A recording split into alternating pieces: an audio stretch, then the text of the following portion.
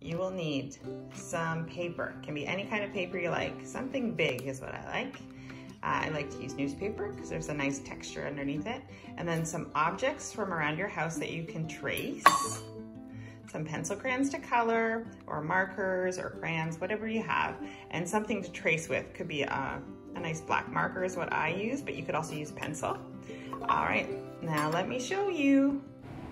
It's very simple. Just lay your objects down one at a time, trace, find a different spot, trace, do at least each object 3 times, and you want to layer them to create new shapes. You see how the shapes are building to create something new?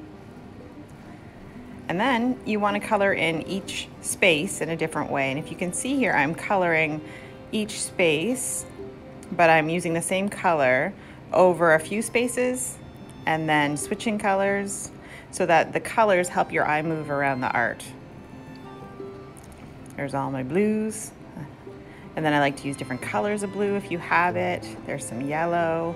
Again, I'm doing yellow in a few different spots to help your eye move around the piece. You can always mix colors if you like to.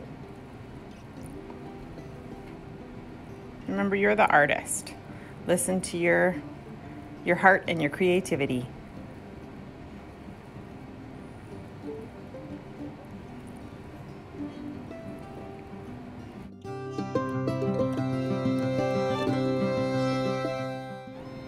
Now it's your turn. Have fun. Can't wait to see it.